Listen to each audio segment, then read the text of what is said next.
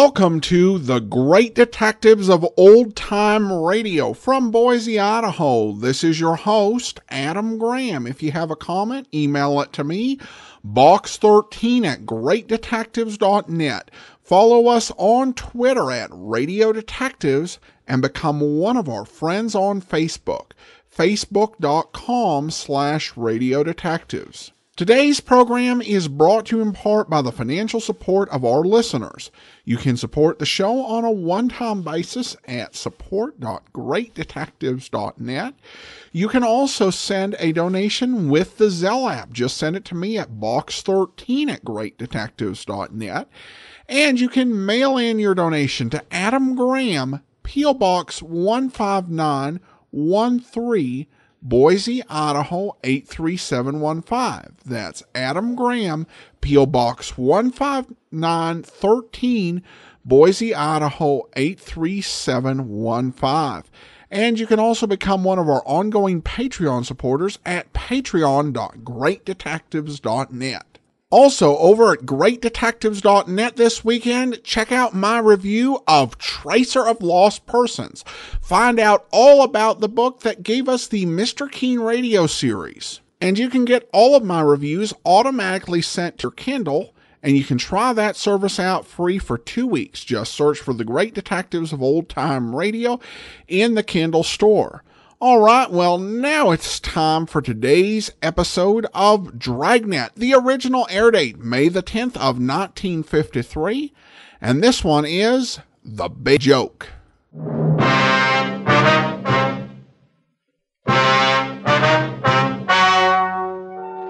Ladies and gentlemen, the story you are about to hear is true. The names have been changed to protect the innocent.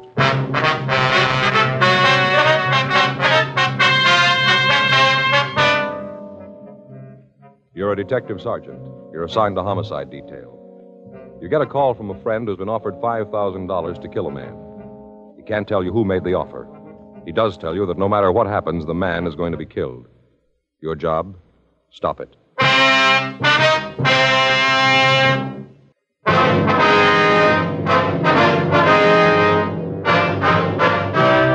Dragnet, the documented drama of an actual crime. For the next 30 minutes, in cooperation with the Los Angeles Police Department, you will travel step by step on the side of the law through an actual case transcribed from official police files. From beginning to end, from crime to punishment, Dragnet is the story of your police force in action. It was Monday, February 9th. It was cold in Los Angeles. We were working the day watch out of homicide detail. My partner's Frank Smith. The boss is Captain Lorman. My name's Friday. I was on my way into the office, and it was 7:45 a.m. when I got to room 42. Homicide. That you, Joe? Yeah. You're in early, aren't you? Yeah, I couldn't sleep last night. Dropped off about 3 this morning, then woke up at 5, couldn't get back to sleep.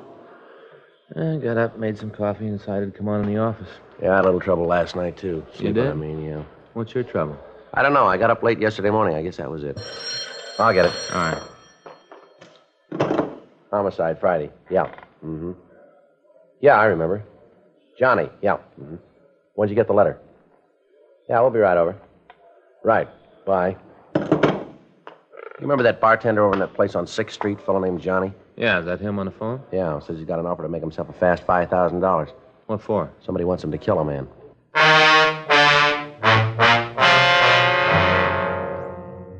8:10 a.m. Frank and I drove over to John Bronson's apartment. He lived in a new development on Wilshire Boulevard. We checked the nameplates in the lobby of the building, and then we went up to apartment 6B. We rang the bell and waited. Hiya, Joe, Frank. Come on in. Oh, hey, John. Let's say, John. Kind of early to get you guys over here, but I got worried about it and figured I better talk to you. Uh-huh. You want to tell us what it's all about? Yeah, come on out in the kitchen. I got some coffee made. Okay. Here, sit down there. I'll pour you a cup of coffee. Fine. Good, thanks. Well, it started last night. I guess it was about 10:15. Payphone in the bar rang, kept ringing. I went over to answer it. Fellow on the other end asked for Johnny. Yeah? Told him it was me, and he hit me with a deal. First, I thought he was kidding. What'd he say? Well, he asked me if I wanted to make a fast $5,000. Of course, I told him, yeah. Then he sprung the snapper, said he wanted me to kill this guy, a fellow named Wilhelm Ulrich.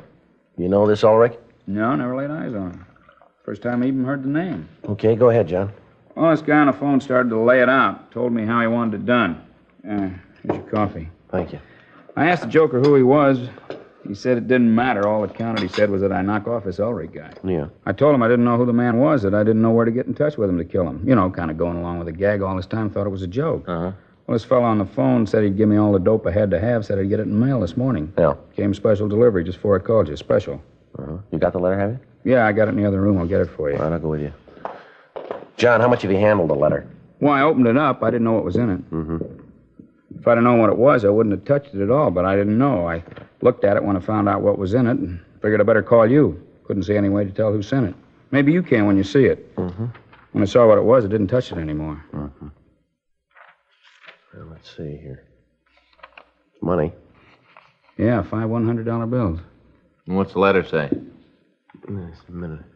Just by the edge here. I don't want to... It says, Johnny, here's the down payment. You'll get the rest when you finish the job. And the name is Wilhelm Ulrich.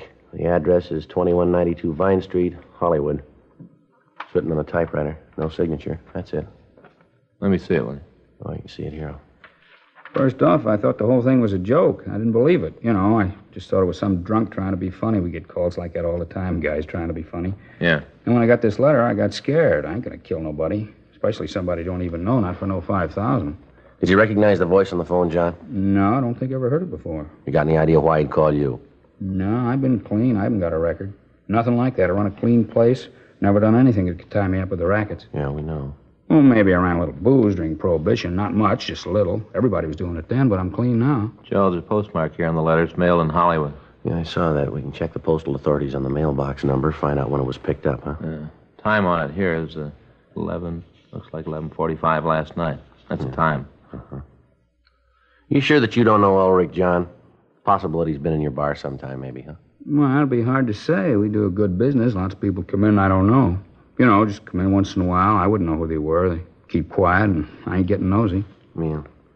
Well, we're going on back to the office. You'll probably hear from the caller again, Johnny, and as soon as you do, you let us know, will you? You gonna see this Ulrich fellow? Yeah, we'll talk to him. Might be better if you don't say anything about this to anybody, John. Oh, don't worry. I won't. Okay, we'll be talking to you later. You be at the bar? Yeah, I'll be there at 4. Okay, thanks a million. No strain. Glad to do it. Can't get over it, that guy calling and making an offer like that. I just can't get over it. He should know better than that. Yeah? Sure, he ought to know. Somebody ain't gonna kill somebody they don't even know.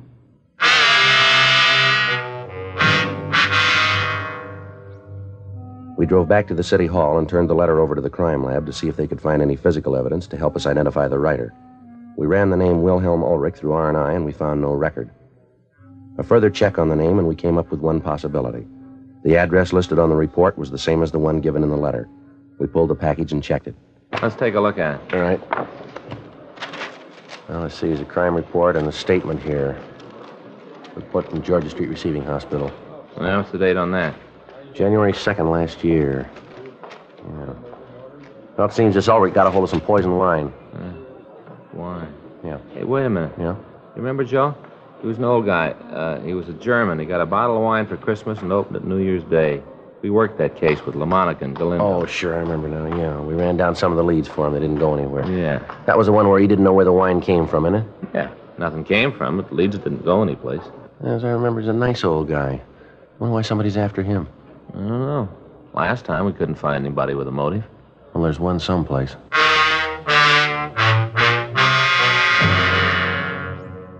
We'd helped investigate an attempted poisoning of Wilhelm Ulrich over a year ago. Somebody'd sent him a bottle of imported wine. Ulrich had opened the wine for dinner on New Year's and had drunk some of it. A short time later, he was seized with violent stomach cramps. He was rushed to Georgia Street Receiving Hospital for treatment. He was then transferred to the county hospital for further treatment. Examination of the remaining wine showed that it had been dosed with a quantity of poison. Fortunately, Ulrich didn't drink much of the poisoned wine, and he recovered. Detectives Joe LaMonica and Danny Galindo had handled most of the investigation. We'd helped them briefly in checking out some of the leads that they'd gotten. We checked with them again on the case. From the crime report, we got a list of the people that the two officers had interviewed. We checked with them, and they gave us as much personal information as they could. 1:15 p.m. We drove out to see Wilhelm Ulrich. We found him in the yard digging in a rose bed. No, I can't understand it. I never quite believed that about the wine, sir. Well, why do you say that, Ulrich? Well, I found it hard to believe in my heart that anyone would want to do me harm. I have no enemies. No one that hates me enough to want to kill me, I'm sure of that. Well, I'm afraid you could be wrong about that, Ulrich. The officer said that before. Somehow, though, I just can't believe it. I've nothing anyone would want to kill me for. All of the people I know are my friends. We all get along. Yes, sir. Look at that. Isn't that a beautiful rose? Such loveliness. Mm-hmm. No? I'm sorry, officers. You're mistaken about this. I wonder if we could talk to you in the house, sir. Yes, that might be better. I could make you a cup of hot tea if you'd like. No, sir, thanks, just the same. Have you officers had lunch yet? Yes, sir, thank you. Oh, thought maybe you'd like a sandwich. Just got some liverwursts from a little place downtown. German, excellent food. Mm-hmm. Here, I'll get the door. Just sit down any place. I have to get the dirt off my shoes. Martha would be very angry if I tracked dirt around. Marta, that's your daughter, isn't it? Yes. She comes over every couple of days and straightens up the house for me. Wonderful girl, Martha. I don't know what I'd do without her. Yes, sir. Now, there's a couple of things we'd like to ask you. Certainly, anything I can do to help. Well, we'd like to go over the information on the report here. Is that from the last time? The time of the wine? Yes, sir, that's right. All right. You just ask anything you want. I've got nothing to hide. All right, sir. We checked the crime report you filled out last year. Now, has anything changed in your family since then? No. You gentlemen still working on that? Well, yes, sir. We have another matter to discuss here. Oh, there's one thing that has changed. What's that, sir? The part here about me running the business.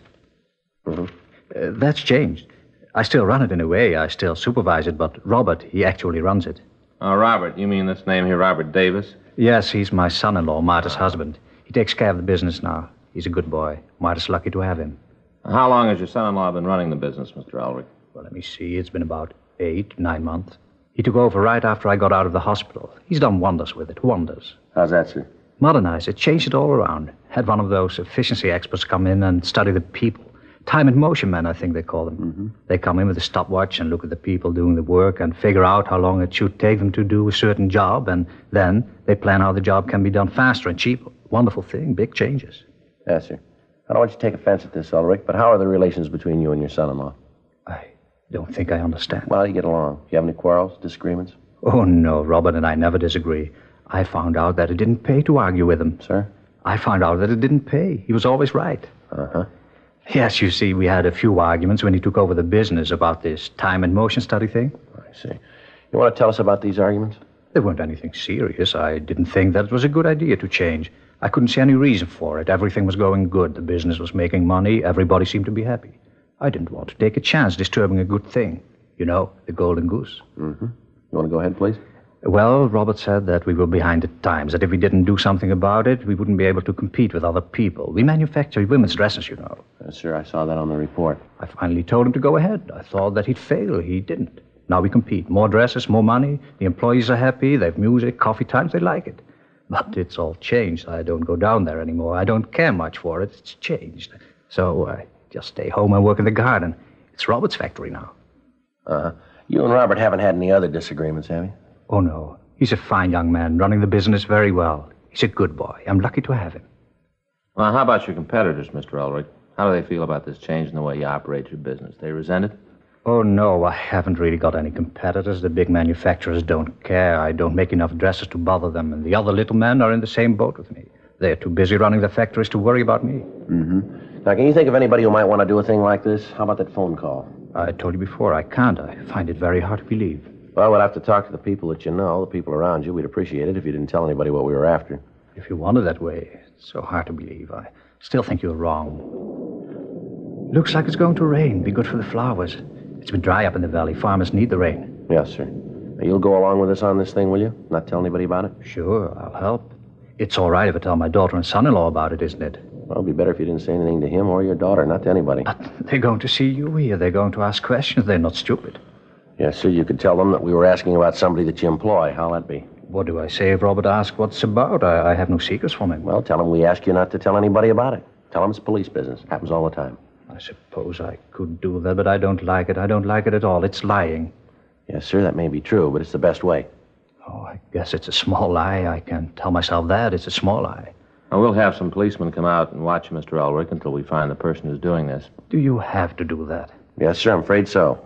Well, no, I don't like that at all. Even worse than the lying. No, I don't like it at all. Mr. Ulrich, I wonder if you really understand that when we ask you not to tell anybody about this, when we want to keep you under surveillance, it's just for your protection. But if what you say is true, if somebody really does want to kill me, if somebody hates me that much... Yes, sir? Can you stop them?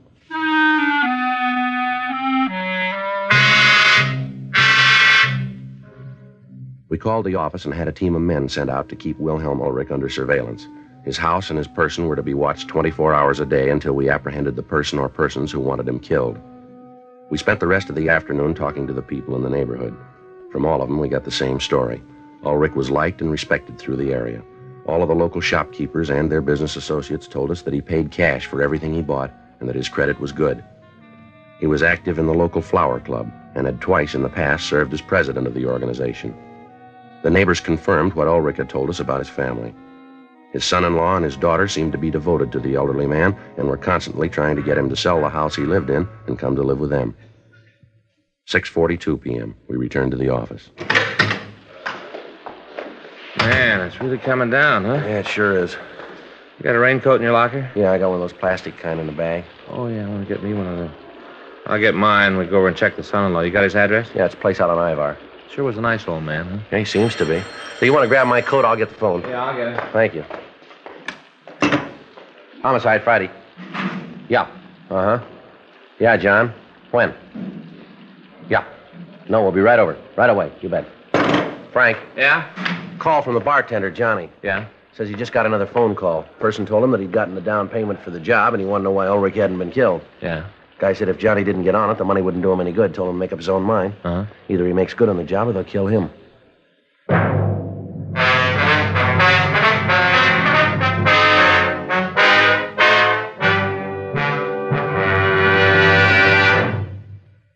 You are listening to Dragnet, the authentic story of your police force in action.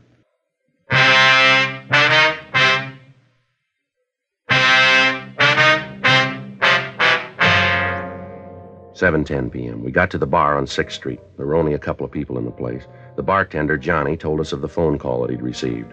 He said that the person on the phone had told him that if he didn't hurry up and kill Ulrich, Johnny himself would be taken care of. We called Lee Jones at the crime lab to ask him if he'd been able to come up with anything on the letter. He told us that there was no way of tracing it. Fingerprints found on the letter were those of the bartender. Photographs were taken of the letter, and along with the money, it was booked for further evidence. We'd gotten in touch with the postal authorities, and they said that they'd give us assistance. They gave us the location of the box where the letter had been mailed, and they said they'd try to find out who sent it. We arranged for a stakeout on the bar, and then we called the men at Ulrich's home. They told us that the son-in-law, Davis, and Ulrich's daughter had been there, but that no one else had seen or spoken to the elderly man. 9:32 p.m., Frank and I drove out to check on Robert Davis. We got to the apartment house and rang the bell to the manager's room. Yes? Miss Franklin? Yes, what is it? Police officers, ma'am. We'd like to talk to you if we could. Oh, well, I suppose it's all right. Come on in. Thank you very much. Thank you very much, man. This is my partner, Frank Smith. My name's Friday. What is it you wanted to see me about? Oh, we'd like to talk to you about one of your tenants, please. Oh?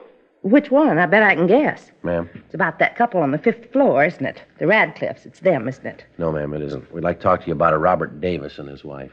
The Davises? Yes, ma'am. Why, never thought it. Should be the Radcliffes, the way they carry on. The Davises.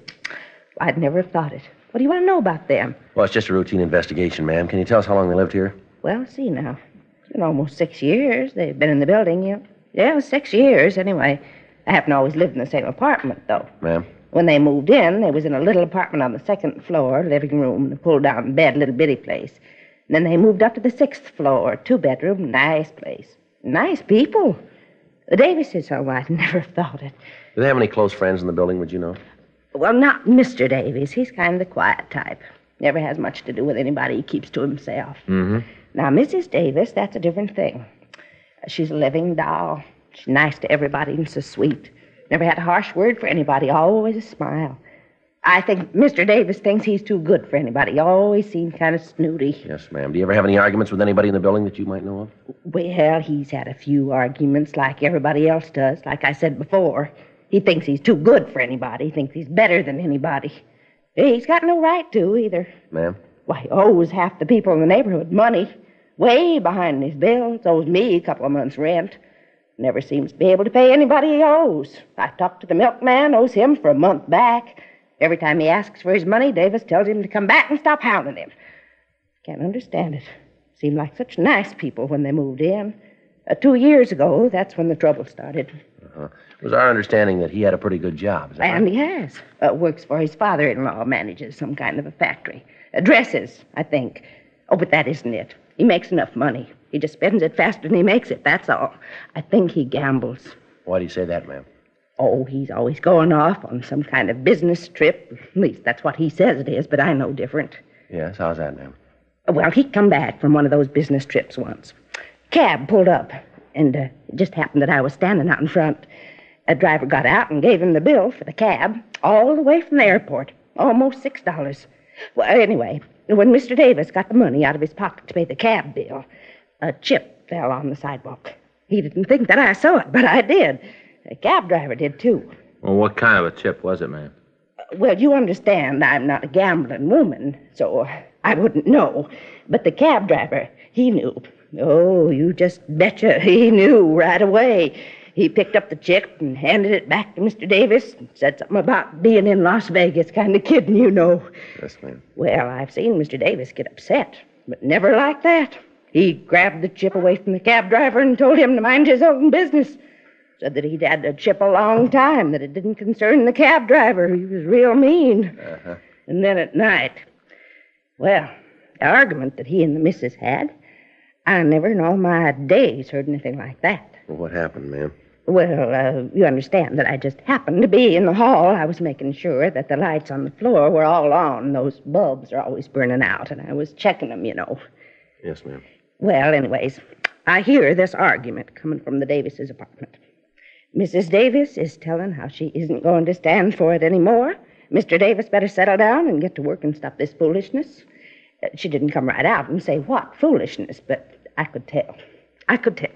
It was his gambling, that's what it was. Yes, ma'am. Is there anything else that you could think of that you could tell us about the Davises?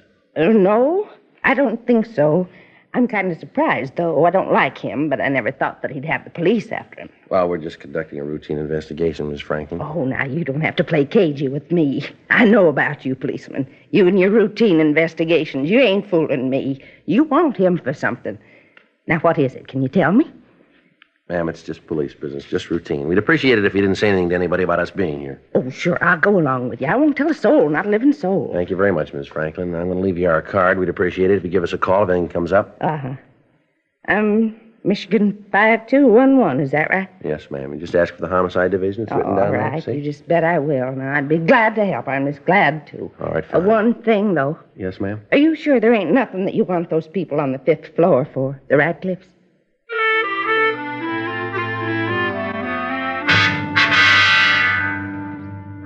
From the manager's office, we called the Ulrich home. We talked to Mr. Ulrich. He told us about the visit that afternoon from the Davises. He said that he hadn't told Robert Davis anything about the threats on his life. We went upstairs and talked to Davis. We told him that we had a serious matter to discuss with him, and we asked him to accompany us down to the city hall. I don't know what you're talking about. I told the police everything I know about this a year ago. I don't know anything about it. Wish I could help, but I can't. You know, this has got me worried. Well, if you haven't done anything wrong, you got nothing to worry about. I haven't done anything wrong. In here. Go ahead.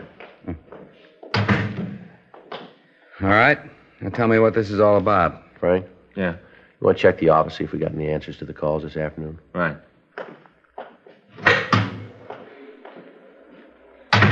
You got a cigarette? Yeah. Help yourself. Well, let's get to it, huh? I gotta get home and get some sleep. I got a rough day tomorrow. This won't take very long. How do you get along with your father-in-law? All right, why? Like to know? Well, I don't see how that concerns you, but you ask, so I'll tell you. We get along fine, me and the old man. We get along just great. Does that make you happy? That's not the point. Anything? No, nothing new. You go over to Las Vegas much, Davis? Not much. Why? How often would you say you went over there? Maybe a couple times a year, not any more than that. When was the last time?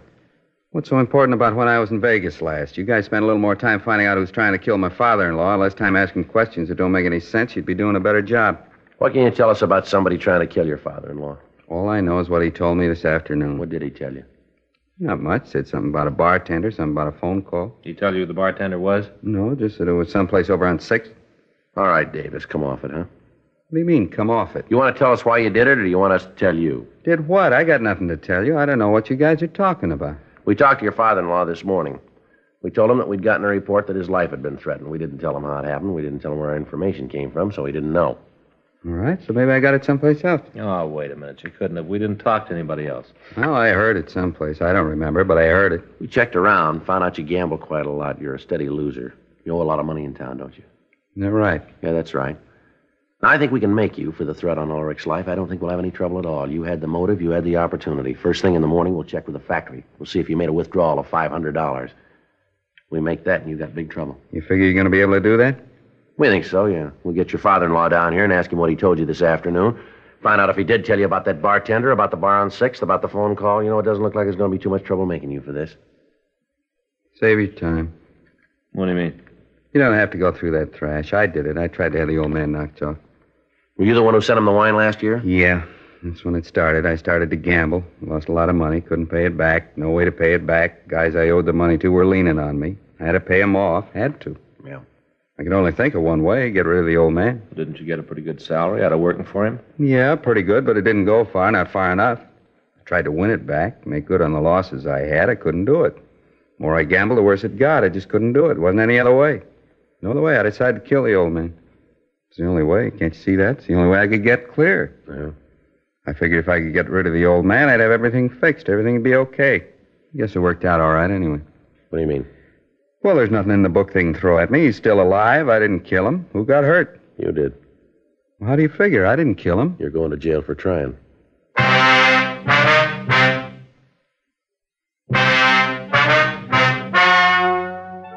The story you have just heard is true.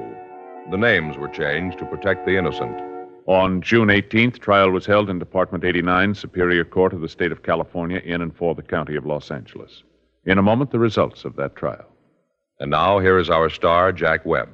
Thank you, George Fenneman. I want to thank all of you for your interest in Dragnet. Thanks very much for your letters. We really appreciate them, and we'll try to keep right on giving you the kind of a show that you like.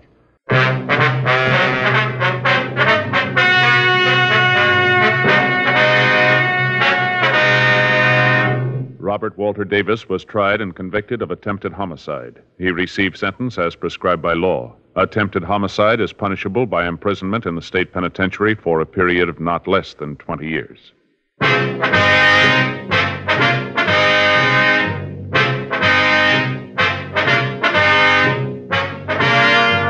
You have just heard Dragnet, a series of authentic cases from official files. Technical advice comes from the Office of Chief of Police W.H. Parker, Los Angeles Police Department. Technical advisors Captain Jack Donahoe, Sergeant Marty Wynn, Sergeant Vance Brasher. Heard tonight were Ben Alexander, Vic Perrin. Script by John Robinson. Music by Walter Schumann. Hal Gibney speaking. Tonight, it's Adventure with Barry Craig on NBC.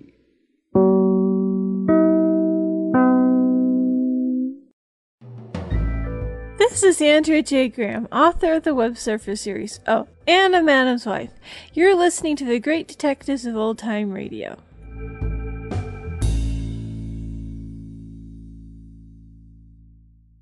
Welcome back. The criminal this week is really a piece of work.